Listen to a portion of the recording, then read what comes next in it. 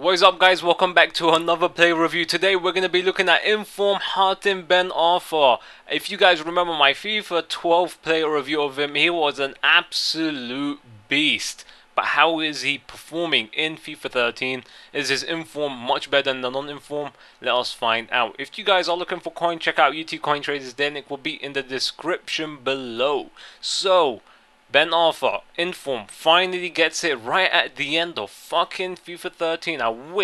I just really wish he got it a bit earlier. Maybe during the Team of the Season time, that would have been so amazing. But he gets it 1 or 2 weeks before FIFA 14, and that is a very big disappointment for me. Hopefully he gets one very early in FIFA 14. But anyway, let's move on to the review. To begin with, this guy's pace is absolutely electrifying. He is running down the wings. It shows that on his card that he's not that fast, but he's actually blistering fast. He's just too damn fast. His pace is very underrated in his in-game stats. Awesome free kick taker as well. You will see me score an amazing free kick on the left hand side of the pitch with his left foot. And I really hope that players that have 5-star weak foot in FIFA 14, you are able to choose which foot you want to take the free kick with. That would be amazing. But anyway, very good finisher in the penalty area as well. I had no problems as well in the penalty area with him. Finesse shot wise, he was just killing the keeper. And oh my god, the dribbling and the scoop turn with the 5-star skills. It is just so overpowered. This guy's an 82 overall card, but when you're playing with him, he's like a 90 overall card in my opinion.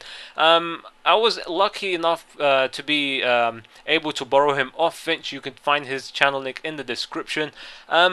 Basically, he costs around 300k, but he is worth every fucking coin in my opinion. He was just one of the best players I have tried in Ultimate Team. It was just so fun to use him. He was as fun as the special Griezmann card that I used a couple of last week. Yeah, I think it was last week. He just feels so overpowered for an 82 rated card.